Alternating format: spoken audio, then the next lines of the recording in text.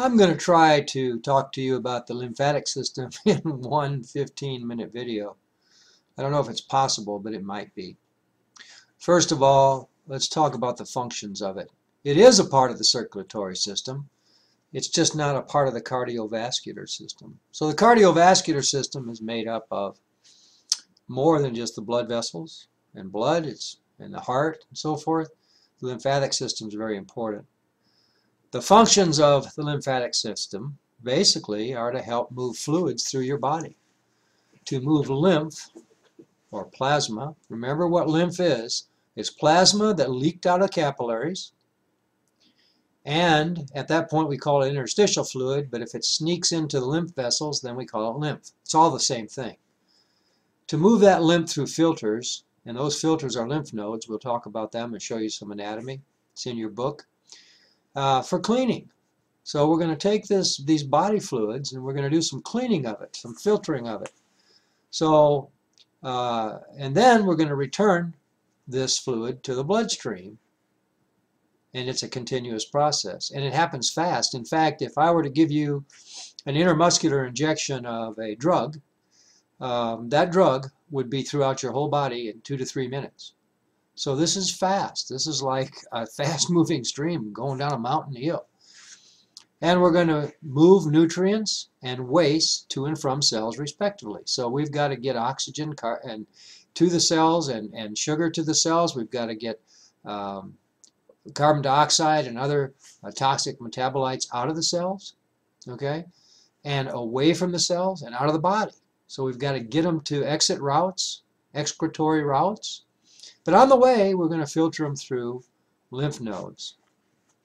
Okay, so that's the filter up here, lymph nodes. And then another function of the lymphatic system is to move the white blood cells, especially lymphocytes, to their soldier posts.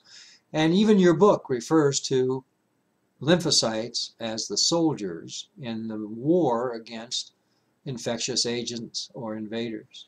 The soldier posts are the spleen, where a lot of lymphocytes, which are both beta cells or B cells and T cells, are stored for emergencies and in case of blood loss. So we can think of the spleen as the barracks, and the nodes are the outposts where the soldiers stay to kill the bad guys and eat them and digest them.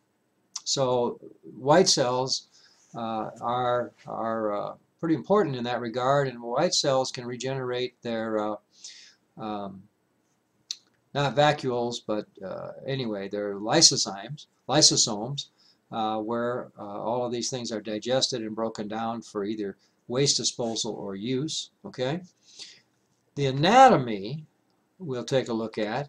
It's in your book, but also you'll want to look at Tammy Moore's video that I'll show you in a moment. Most classical presentations don't mention bone marrow as a part of lymphatic anatomy, but some do, because it produces all the blood cells, including all the white blood cells. Now, a lot of the white blood cells are produced in the spleen and thymus when there's a baby, but in adulthood, they're all produced in the bone marrow and from stem cells. And the process of producing blood cells is called hematopoiesis. It's very important, of course, and most of these white and red cells don't live very long. A lot of the white cells live less than a day. The red cells, of course, might live 4 to 6 weeks. So when you give blood, you can't do it again until you've replaced what's been taken. The anatomy includes tonsils, Peyer's patches in the intestine, the spleen, the thymus, and lymph nodes, and of course the bone marrow. I'm going to say for this purposes of this lecture that the bone marrow could be considered a part of lymphatic system anatomy because it produces the white cells. We normally associate the lymphatic system with the immune system. And it is a part of the immune system, but the immune system is more than that. Next week we'll be talking about that and looking at some more videos. In your book there's a diagram like this one that shows what a lymph node is, And the main thing we want to talk about, we will go to your book and refer to it in a moment. In fact, I'll do that right now, okay? So, bookshelf, okay. So, when we go to your book, this is where what I've said is supported. Lymphocytes, the main warriors of the immune system, arise in red bone marrow, along with other formed elements. They then mature into two main varieties of lymphocytes, T cells, which do two things. There's a helper T cell, which helps regulate the immune system responses. And of course, those T cells, the helper T cells, are the ones that are destroyed by AIDS, by the AIDS virus. And B cells, which are the memory cells that protect the body against antigens by making antibodies. So an antigen is a foreign element that is an infectious agent, potentially, at least your body thinks it is, and your body produces antibodies against those antigens. In fact, the term antigen means antibody generating protein or substance, antibody generating substance. So an antigen is something your body thinks is a bad thing for you and wants to get rid of it. And so it builds antibodies against it. Actually, the cells that regulate this, the T cells, are called T cells because they go to school in the thymus in a baby, and they basically, in a young person or a baby, they are trained to recognize what is good for you or not harmful in any way, benign, or what is bad for you. And if it's bad for you, then they stimulate the rest of the system to attack it. Now the problem is sometimes they get bad teachers, and the bad teachers teach them that certain things in your body that aren't bad for you, that get into your body, are bad for you, and you get a general response against those things like ragweed pollen, and you get an allergy, an allergic response, okay? Now if that allergic response is against something that's natural in your body, like the beta cells of your pancreas, we call that an autoimmune disease because your own immune system is attacking you. And those diseases can be very, very bad. In fact, they can kill a person. So, like multiple sclerosis and stuff like that. So that's the lymph system, and the lymphatic tissue, and then lymphoid tissue they talk about in your book and so forth. Go to the next page. We want to really talk about lymph nodes. What is the structure of a lymph node? This is in your book. We're on page whatever. What page am I on? 755 right now. So on 752 or so, 755, these are the pages you should be reading. Here's the structure of a lymph node. Okay, I'm going to try to, in fact, not I'm going to try. I'm going to, well, maybe I'll do it this way. I'm going to see. There we go. I want to get it big. So here's the deal on what a lymph node is.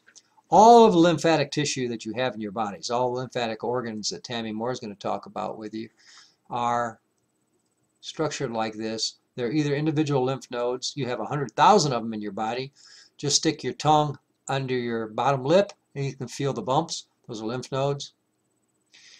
And they have a lot of afferent vessels, which is where the lymph enters the node, and few vessels leaving, which means it's like a dam on a creek.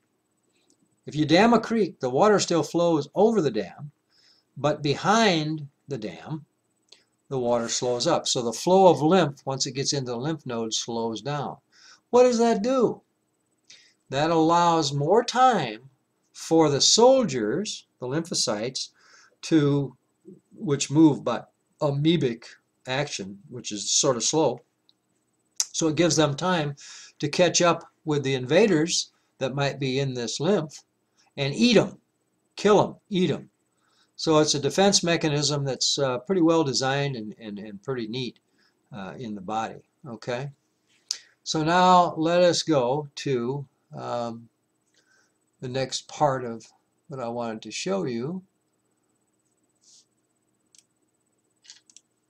Back to this outline. There's the outline. Okay, I have the link here that you can look at and type into your browser if you need to, or you can just look up Tammy Moore, Lymph System 1 YouTube video, and I didn't embed it here, but it's there, and I will go to it, okay, so that you can see what that looks like. Sorry.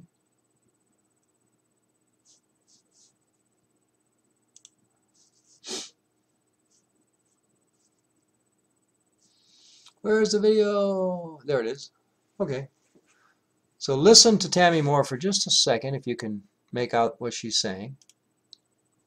The lymphatic system. Lymph vessels are found in all tissues except the central nervous system, the bone marrow, and tissues without blood vessels such as cartilage. The lymph system. Okay, I'm going to stop it there. You can look at it yourself and listen to it. Tammy Moore has two really good videos on the lymphatic system and the immune system. The lymphatic system, part 1, is basically a video where she explains the anatomy of the lymphatic system, and it's very good. The reason I like Tammy Moore's videos is because, you know what? You can outline them. It's almost like reading a book. You can outline them and come out with a very good outline, and that helps you understand the topic. And the lymphatic system 2 video is really all about the immune system and the way we defend ourselves against infectious agents. So we'll talk about that one next week. But I encourage you to watch this and look at it and outline it, you know, and then read your book. And I think you'll find the reading of your electronic book very much easier to understand. But basically the big message here is the lymphatic system is a part of the circulatory system. It moves fluids through your body. It moves them rapidly through your body. Your skeletal muscles are a part of the pump that helps move these fluids. So the more you exercise, the more you pump, you relieve the pressure on your heart, but you move these fluids through their filters much more quickly and detoxify yourself better by exercising and moving this fluid around. The other thing that keeps this fluid moving in the right direction are check valves within the lymphatic vessels so that the flow is maintained in one direction. So when the lymph fluid goes forward, it goes forward through the valves. But it can't go backwards because back pressure causes the valves to flip closed in exactly the same way as happens in your veins. If you remember from the circulatory system discussion a week or so ago. So this is pretty important stuff. You have 100,000 lymph nodes in your body, plus you have concentrations of lymph nodes massed together into individual organs. Some of those organs are more distinctly defined than others, like the spleen compared to the tonsils. And generally, the lymphatic system is nothing more than masses of these lymph nodes that are there to filter and filter and filter and filter basically your plasma. Your plasma is used to transport food to cells and take toxic wastes and carbon dioxide away. Oxygen also goes to the cells, right? So each cell doesn't have an individual blood vessel. So it's the lymphatic system that is a transport system, and a very important one that helps you to be protected against infectious agents and that gets rid of the toxic waste. So when we think about all of these systems in our body, remember, we're going to get all this lymph back to the bloodstream, and then it's going to go to the excretory organs and be filtered again, and the toxic wastes are going to be removed. And what organs remove those toxic wastes? Well, yes, the kidney. So the urinary tract does that, but also the lungs. Remember, you're breathing out volatile organic compounds and carbon dioxide. So the lungs are a very important part of this. Okay, thanks for listening, And good luck this week. And see you next week, if not before.